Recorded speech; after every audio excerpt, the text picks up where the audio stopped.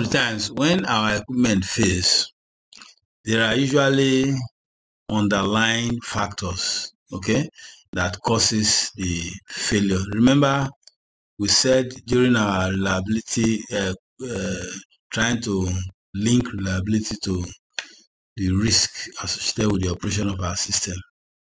We said an event must happen and then the condition must be right for the failure to occur. Are we getting it? So those are the root causes. But oftentimes you'll see that what we usually see, they are the results of that failure.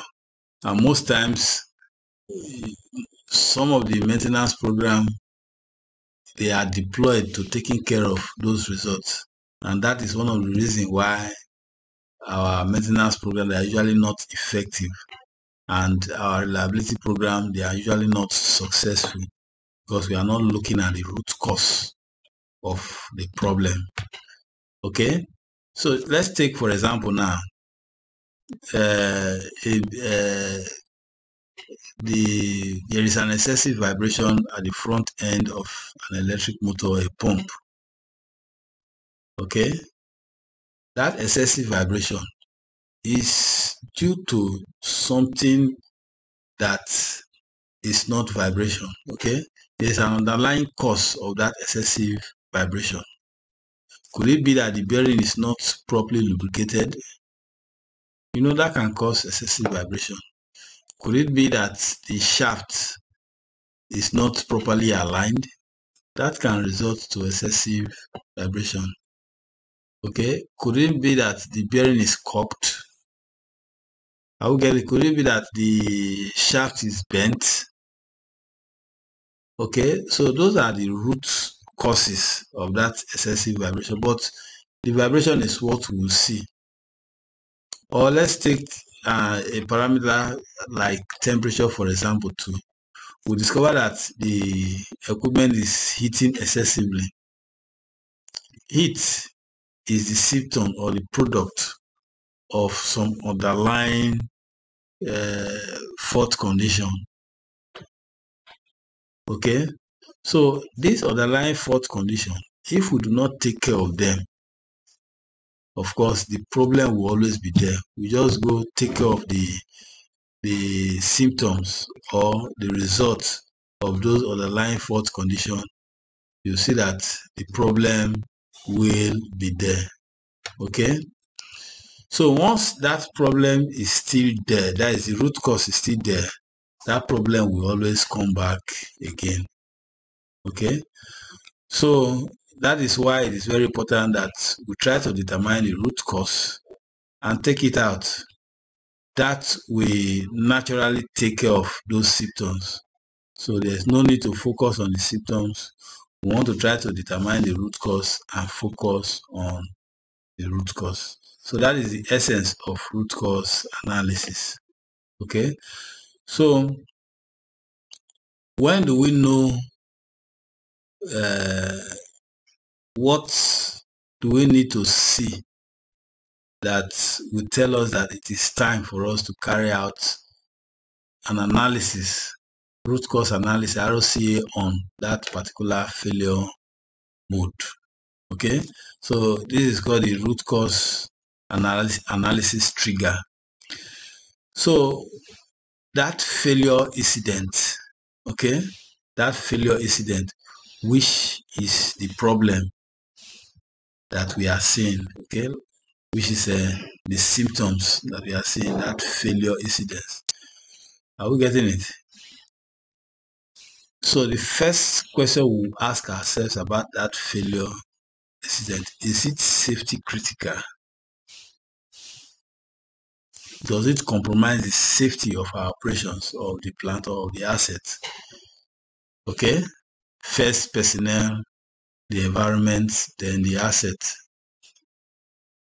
If it does, if it is safety critical, then we need to assemble an RCA team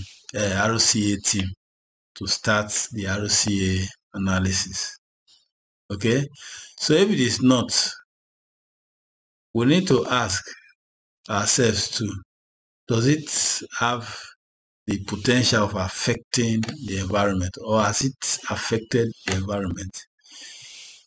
If it's a no, if it's a yes, of course, we assemble a maintenance, an RCA team. Okay, then if it's a no, we now look at the cost of that failure. If it is, the cost of the failure is very, very high, more than what we can tolerate. Okay, more than what we can tolerate, then we need to assemble an RCA team. If the cost is not too high, it's low, then we need to, that is cost to production, cost to our revenue, production output. If it is low, then we need to ask the maintenance cost. Is it high? Is it more than usual? If it is high, then we need to assemble an RCA team. Okay. If the cost is not high that much, then we need to look at how does it affect the output?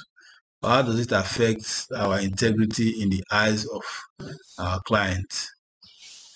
Okay, if it does affect it, then we need to assemble an RCA team, okay, so that they will conduct that RCA analysis.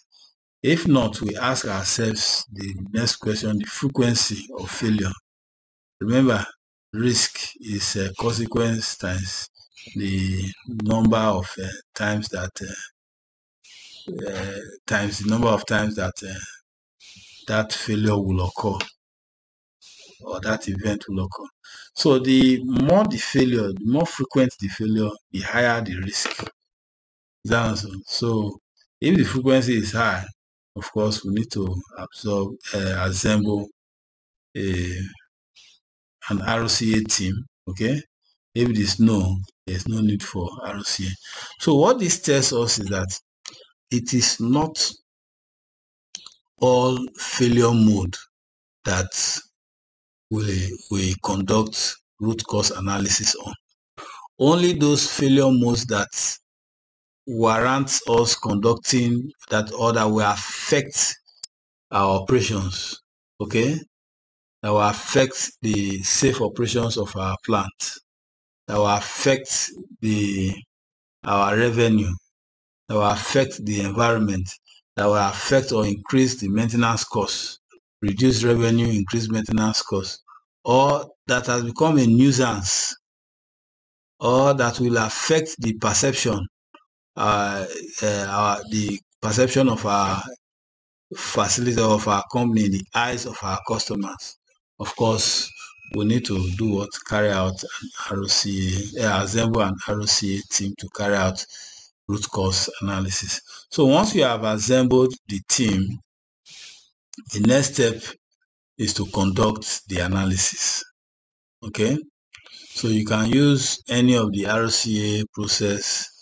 Okay, you can use the 5 why analysis until you zero in on the most probable cause of the problem.